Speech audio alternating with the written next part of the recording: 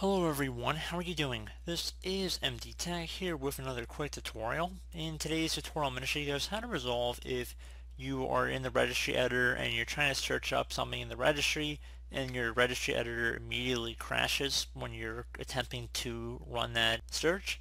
So this should hopefully be a pretty straightforward tutorial, and without further ado, let's go ahead and jump right into it.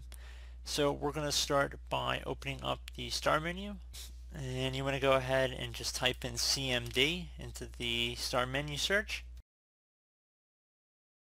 Best match to come back with CMD or command prompt. You want to go ahead and right click on it and then left click on run as administrator.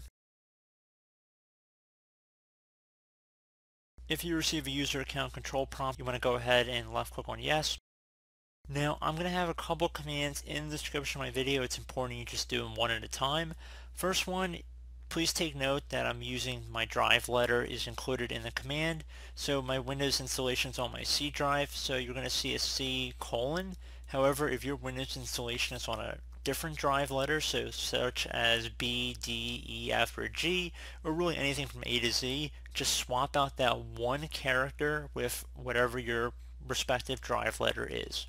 So again, in my case it's my C drive, so I'm just copying it and then I'm going to paste it into the command prompt. So right click on the top of the command prompt, left click on edit, and then left click on paste. We're going to run the first command here. It should say success when it's complete. Once you've done that one, you're going to go ahead and run the next command here. So again, you will have to change the drive letter. So you're welcome to just paste it in a notepad file or something on your desktop and then just change the letter and then paste it in as you see in this video. You don't actually have to type the whole thing out all over again. Don't want anybody thinking you have to do that.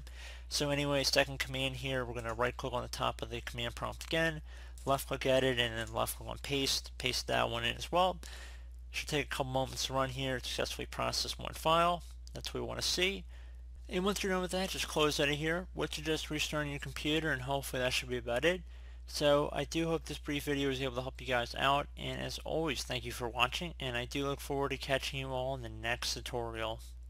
Goodbye.